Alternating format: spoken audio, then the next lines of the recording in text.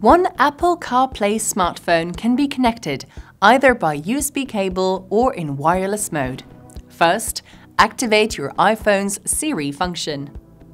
Your iPhone's wireless connection can be initialized from the device menu. First, activate the CarPlay function in the Settings Bluetooth menu of your phone. In the Bluetooth menu, click on the I next to the relevant vehicle and activate CarPlay.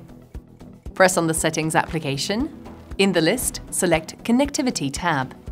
Select Devices to display the device you wish to connect to Apple CarPlay. If the device has previously been connected to the system via Bluetooth, select the device's settings in the list of known devices and choose Apple CarPlay as the wireless connection mode. If the device has never been connected to the system, proceed with pairing.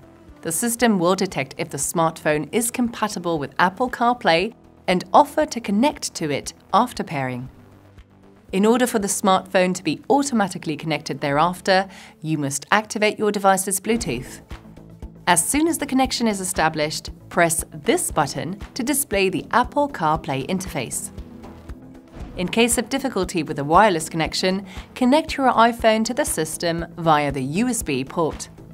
Apple CarPlay will be launched automatically a few seconds after the USB connection has been established.